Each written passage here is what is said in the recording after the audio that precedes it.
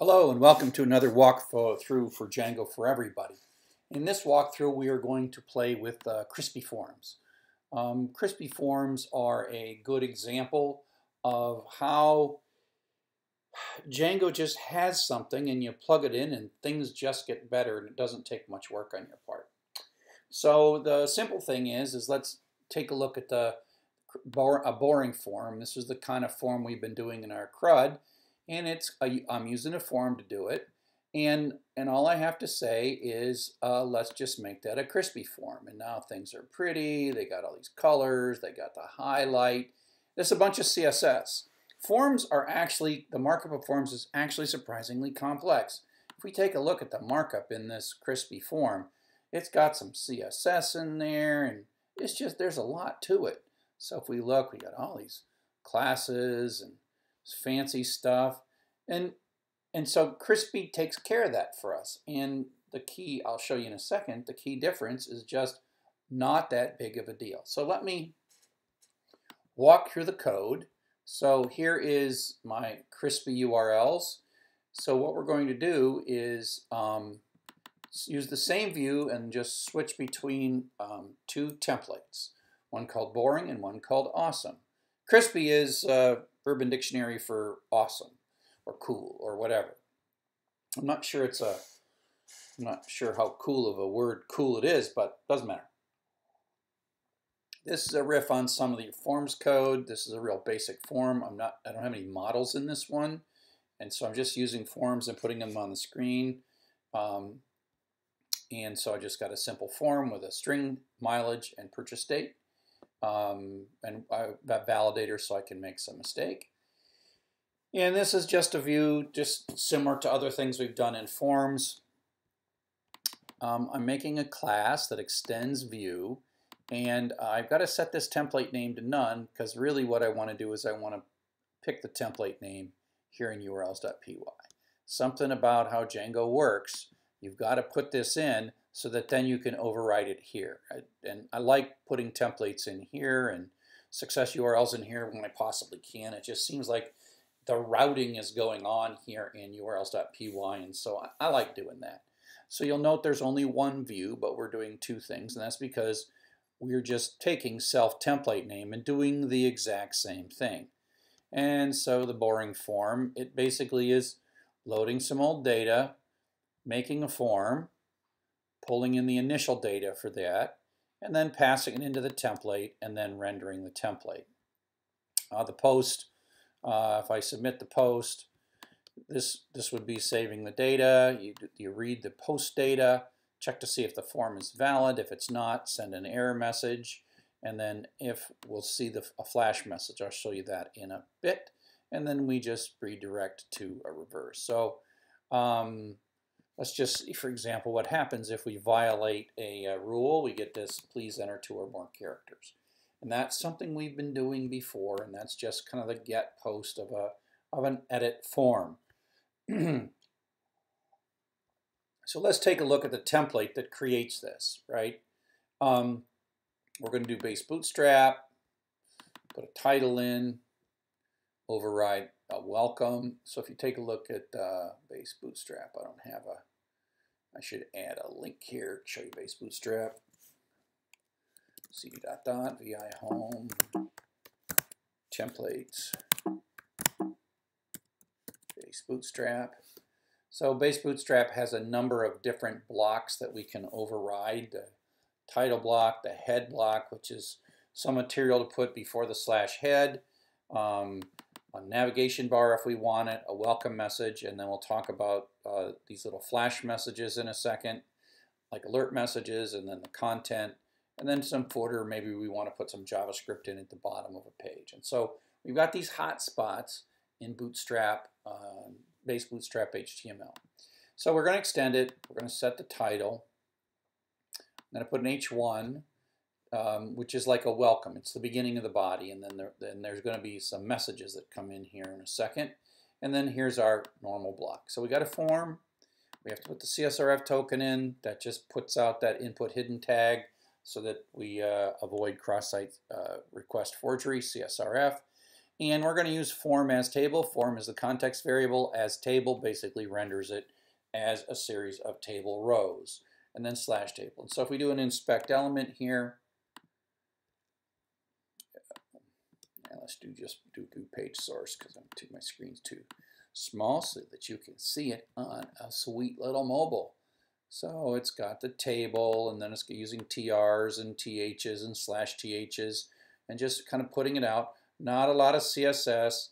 It's using the table so that these things can be lined up. That's what it tried to do. It has some aesthetic, and away it goes. Okay, and so the form as table, like if you make a mistake, this ends up view page source. Close that one. You see that this is just another, somewhere here, where's the error message? Yeah, it's just another table row, and it uses the table, and the table helps it do all this alignment. But it's not very pretty, okay? And so then we have the table, we have our submit buttons and our cancel buttons, and we end our form. And so we've been doing this now for a while, just making boring forms. So let's start by, so if I go to awesome, so I go to cancel here, and I go to the awesome form, then I am going to render, right, crispy awesome HTML instead. And so let's go there.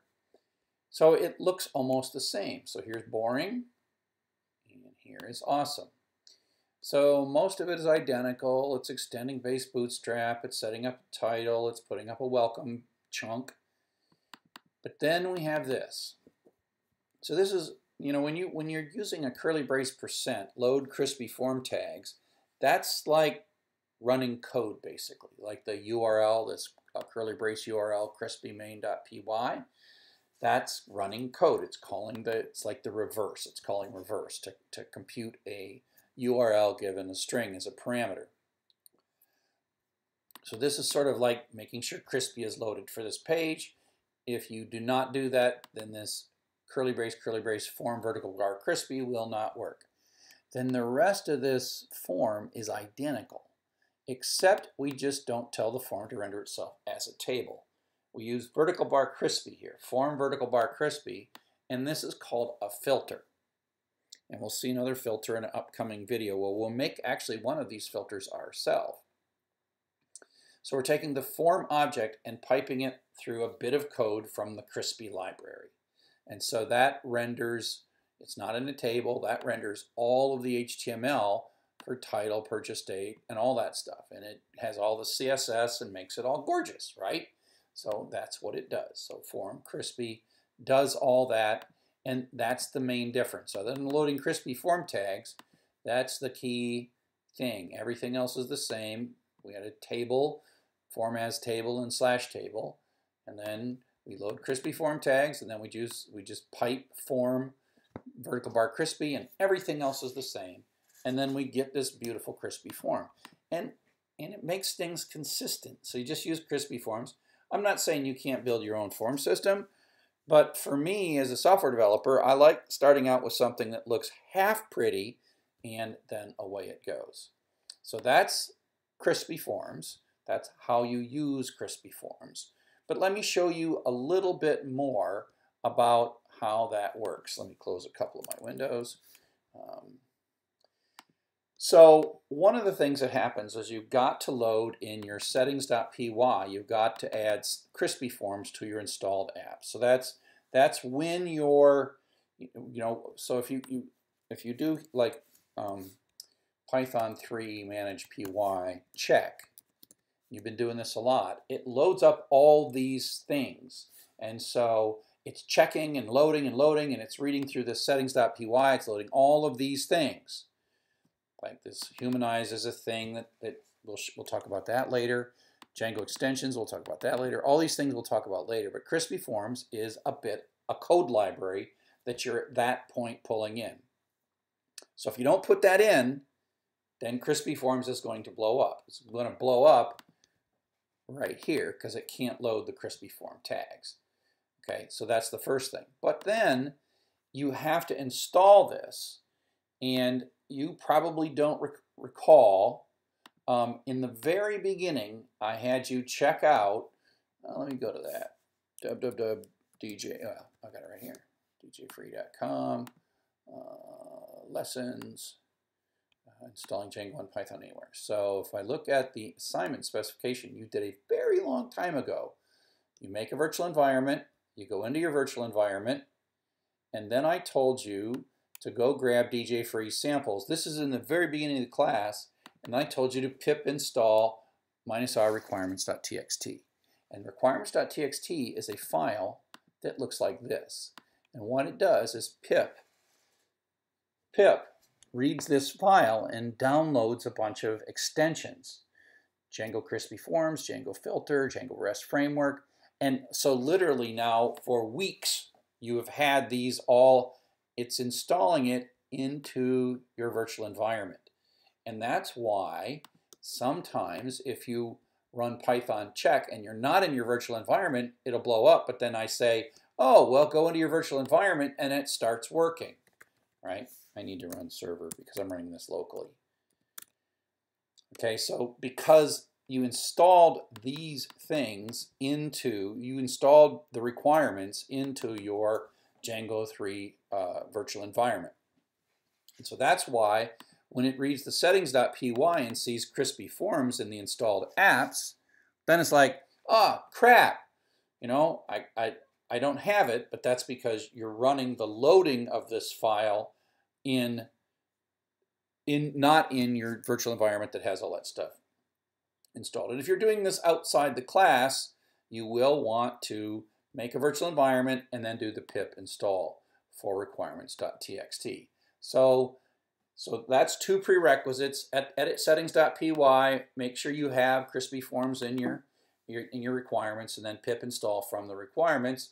And then it's pretty simple. You just load the Crispy Form tags and then pipe the form object in a template through the Crispy filter, and then you will get gorgeous forms without hardly even trying, and you just keep using it.